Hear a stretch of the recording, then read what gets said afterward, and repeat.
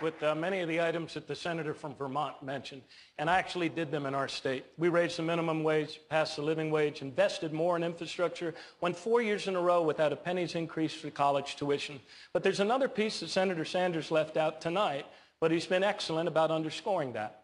And that is that we need to separate the casino, speculative, mega bank gambling that we have to ensure with our money from the commercial banking, namely reinstating Glass-Steagall. Secretary Clinton mentioned my support 8 years ago, and Secretary, I was proud to support you 8 years ago, but something happened in between, and that is, Anderson, a Wall Street crash that wiped out millions of jobs and millions of savings for families, and we are still just as vulnerable, Paul Volcker says today. We need to reinstate Glass-Steagall, and that's a huge difference on this stage among us as candidates. I do, just for viewers at home who may not be reading up on this, Glass-Steagall's Depression-era banking laws repealed in 1999 and prevented commercial banks from engaging in investment banking and insurance activities. Secretary Clinton, I mean, he raises a fundamental difference on this stage. Senator Sanders wants to break up the big Wall Street banks. You don't. You say charge the banks more, continue to monitor them. Why is your plan better? Well, my plan is more comprehensive, and frankly, it's tougher because, of course, we have to deal with the problem that the banks are still too big to fail. We can never let the American taxpayer and middle-class families ever have to bail out the kind of speculative behavior that we saw. But we also have to worry about some of the other players. AIG, a big insurance company, Lehman Brothers, an investment bank.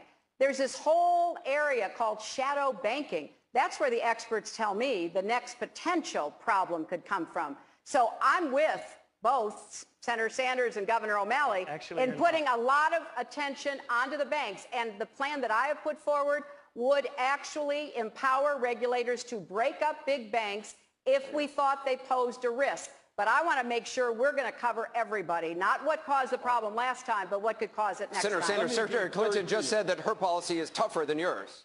Well, that's not true. Why?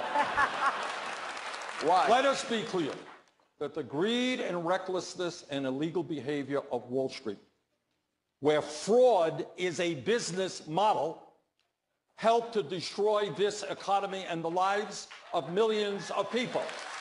Check the record.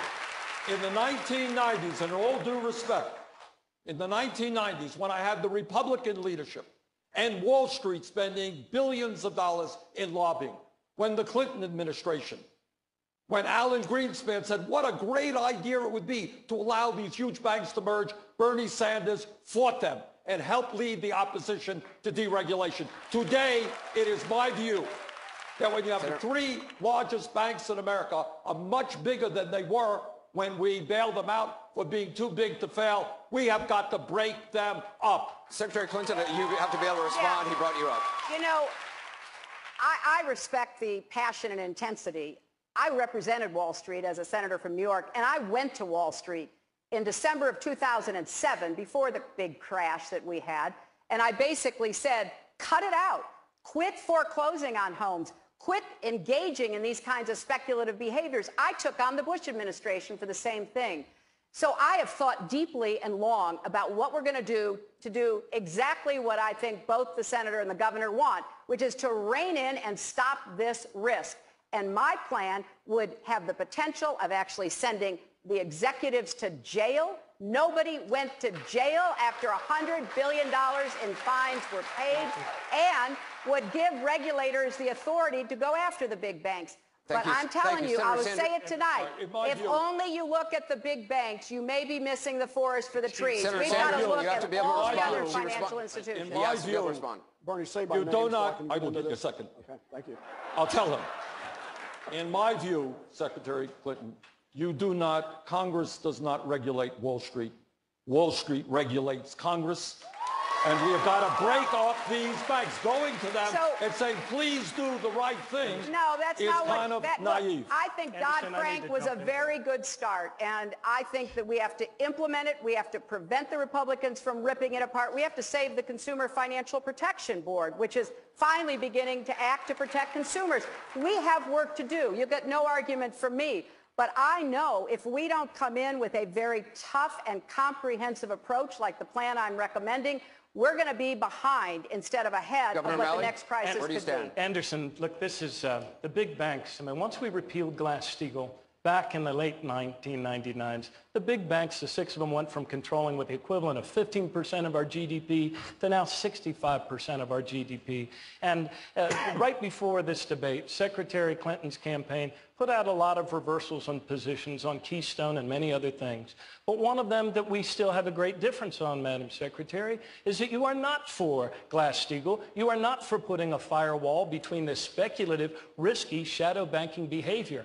I am. And the people of our country need a president who's on their side, willing to protect the Main Street economy from recklessness on Wall Street. We have to Secretary fulfill Clinton, our promise. I have to let you respond. Well, you know, everybody on this stage has changed a position or two. We've been around a cumulative quite some period of time. You know, we know that if you are learning, you're going to change your position. I never took a position on Keystone until I took a position on Keystone. But I have been on the forefront of dealing with climate change, starting in 2009 when President Obama and I crashed a meeting with the Chinese and got them to sign up to the first international agreement to combat climate change that they'd ever joined. So I'm not taking a backseat to anybody on my values, my principles, and the results that I get. Senator Sanders, in 2008, congressional leaders were told without the 2008 bailout, the U.S. was possibly days away from a complete meltdown. Despite that, you still voted against it. As president, would you stand by your principles if it risked the country's financial stability? Well, I remember that meeting very well. I remember it like it was yesterday. Hank Paulson, Bernanke came in and they said, guys, the economy is going to collapse because Wall Street is going under. It's going to take the economy with them. And you know what I said to Hank Paulson? I said, Hank, your guys, you come from Goldman Sachs, your millionaire and billionaire friends caused this problem. How about your millionaire and billionaire fans paying for the bailout? Not working families in this country. So to answer your question, no, I would not have let the economy collapse.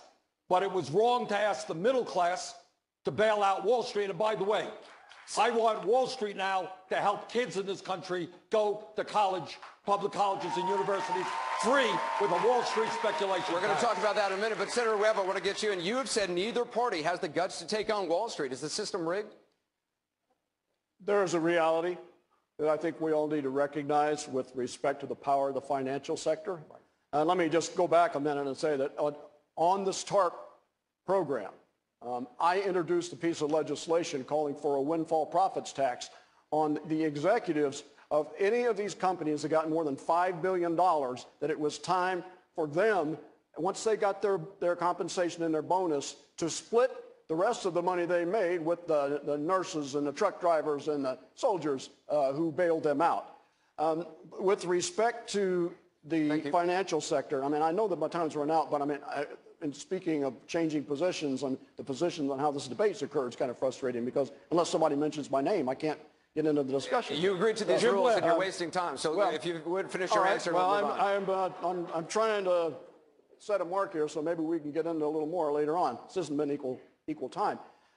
But if you want to look at what's happened, if we look at the facts in terms of how we're going to deal with this, since that crash, in the last 10 years, the amount of the world's capital economy that Wall Street manages has gone from 44% to 55%. That means the Wall Street money managers are not risking themselves as the same way the American people are when they're going to get their compensation. They're managing money from all over the world. Thank you. We have to take that into consideration when we're looking at ways to regulate it. Governor Chafee, you've attacked Secretary Clinton for being too close to Wall Street banks. In 1999, you voted for the very bill that made banks bigger. The Glass-Steagall was my very first vote. I just arrived. My dad had died in office. I was appointed to the office. It was my very first vote. Are you saying you didn't know what you were voting for? I just arrived at the Senate. I think we get some takeovers, and that was one. It was my very first vote, and it was 92.5. It was the reconciliation. With all due respect, let me just say, what does that say about you that you're casting a vote for something you weren't really sure about? I think you're being a little rough. I just arrived at the United States Senate. I'd been mayor of my city. My dad had died. I'd been appointed by the governor. It was the first vote, and it was 90-5 because it was a conference report. But let me just say about income inequality. We've had a lot of talk over the last few minutes, hours, or tens of minutes, but no one's saying how we're going to fix it. And it all started with the Bush tax cuts that favored the wealthy. So let's go back to the tax code. And 0.6% of Americans are at the top echelon, over 464,000. 0.6 of Americans, that's less than 1%, but they generate 30% of the revenue. Thank you, and they're doing fine. So there's still a lot more money to be had from this top echelon. I'm saying let's have another tier and put that back into the tax bracket, and that'll generate $42 billion. And then we can help the middle class and hardworking Americans. Thank you. CNN visited college campuses along with Facebook, and not surprisingly, college affordability was among the most pressing issues. Senator Sanders, you've mentioned a couple of times, you do have a plan to make public colleges free for everyone. Secretary Clinton has criticized that in saying she's not in favor of making a college free for Donald Trump's kids. Do you think taxpayers should pick up the tab for wealthy children? Well, let me tell you, Donald Trump and his billionaire friends under my policies are going to pay a hell of a lot more in taxes today. Taxes in the future that they're paying today. But in terms of education, this is what I think. This is the year 2015. A college degree today, Dana, is the equivalent of what a high school degree was 50 years ago. And what we said 50 years ago and 100 years ago is that every kid in this country should be able to get a high school education regardless of the income of their family. I think we have to say that is true for everybody going to college. I think we don't need a complicated system, which the secretary is talking about. Your income goes up, your income is down. If you're poor, you have to work, and so forth and so on. I pay for my program, by the way, through a tax on Wall Street speculation, which will not only make public colleges and universities tuition free, it will substantially lower interest rates on college debt, a major crisis in this country. And Secretary Clinton, it's not just college tuition. Senator Sanders is talking about expanding Social Security and giving all Americans Medicare. What's wrong with that? Well, let me address college affordability, because I have a plan that I think will really zero in on what the problems are. First, all the 40 million Americans who currently have student debt will be able to refinance their debt to a low interest rate. That will save thousands of dollars for people who are now struggling under this cumbersome, burdensome college debt. As a young student in Nevada said to me, the hardest thing about going to college should not be paying for it. So then we have to make it more affordable. How do we make it more affordable? My plan would enable anyone to go to a public college or university tuition free. You would not have to borrow money for tuition. But I do believe, and maybe it's because I worked when I went through college, I worked when I went through law school, I think it's important for everybody to have some part of getting this accomplished. That's why I call it a compact. Secretary so yes, Clinton, I would like students to work 10 hours a week in order to make it possible for them to afford their education. And I want colleges to get their costs down. They are outrageously high in what they're charging. The question was not just about tuition, though. It was about Senator Sanders' plan to expand Social Security, to make Medicare available to all Americans. Is that something that you would support? And if not, why not? Well, I fully support Social Security, and the most important fight we're going to have is defending it against continuing Republican efforts to privatize it.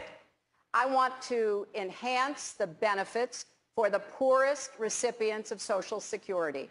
We have a lot of women on Social Security, particularly widowed and single women who didn't make a lot of money during their careers, and they are impoverished, and they need more help from the Social Security system. And I will focus on helping those people who need it the most. And of course, I'm going to defend Social Security. I'm going to look for ways to try to make sure it's solvent into the future.